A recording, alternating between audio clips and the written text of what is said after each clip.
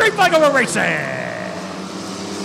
And it's going to be Blake Andrus up to the races and early going to the race. Brake lights are on.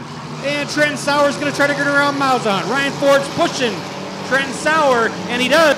There goes Brian Nalen to get around the Army girl. Andrus is your leader. Now it's Ryan Ford for second, Trenton Sauer for third, Brian Nalen Jr. for fourth, and the 91B of Morgan Malzahn. And then it's going to be David Prince. And there goes the Chrysler New Yorker from the middle to the back. It's a 92 Chrysler Imperial.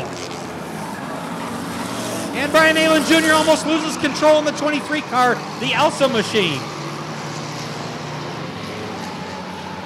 But your leader in the 97X is Blake Andrus out of Rockford, Illinois.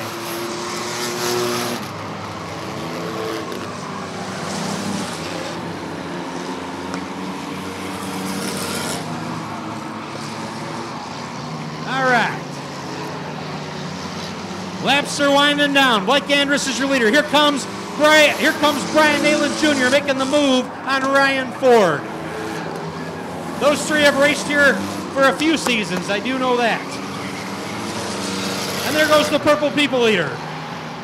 All right, white flag's coming out for 97X. Brian Nalen Jr. wants second. It's going to be a battle.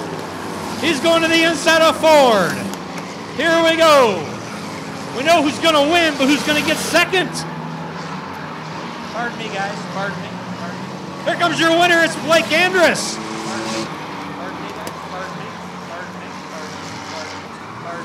Pardon me. How you doing? All right. How about that? You know what? His number's 97X, and it reminds me of the movie Rain Man. If you've seen that movie Rain Man, the guy kept saying 97X, the future of rock and roll. 97X, the future of rock and roll.